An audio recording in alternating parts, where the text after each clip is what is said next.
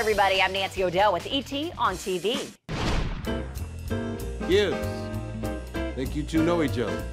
Hello, my brother. I was intrigued by the idea that there was this little NCIS office in the real world that handled the New Orleans area and the whole Gulf Coast. The city has a huge personality. It's world-renowned. There's no place like it in the United States, maybe anywhere. You have someone leading that office who is a local. I played Dwayne Pride, who's nicknamed King. Sorry to interrupt, King, but we got a little bit of an issue. He just called his boss King. He's a native New Orleanian. That has been there most of his life. You have another one who is raised there. Came here from Alabama when I was a teenager. You have a female from the Midwest.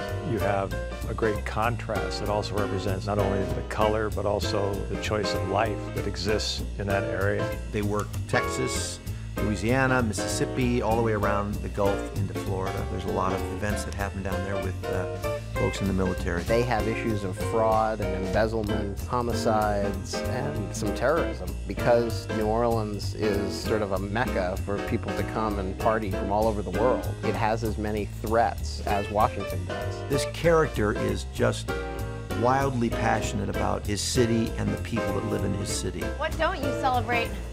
Not much. So he really kind of rocks and rolls, you know, with the city, with the people around him. It causes problems. It causes him to bump up against authority. My city, my way. It starts out where there's this murder of a former NIS agent and North Carolina Congressman Dan McLean. Dan McLean happens to be a part of this group called the Fed Five. Gibbs and Pride were also a member. I have known SSA Pride for 30 years. Trust him with my life. Pride believes that there is some sort of political involvement in McLean's death. And so Gibbs and Bishop go down to New Orleans to help out the New Orleans NCIS team with that. There's a mystery to solve and everything, but it really comes down to the interactions between these characters and how everybody corresponds and that mystery alchemy that comes out of the best TV shows. Special Agent LaSalle.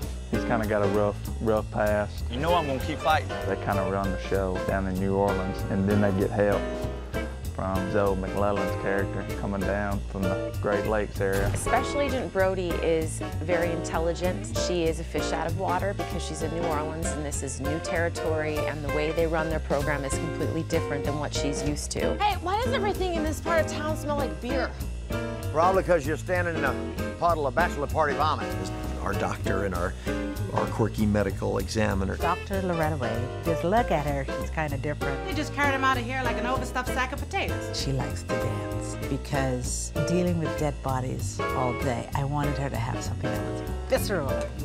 My hope is that NCIS New Orleans is a combination of fun and thrills with this musical backbone to it. Rich characters, and at the same time still provide the crimes that we deal with in NCIS on a weekly basis. They say le bon ton roulé. Let the good times roll.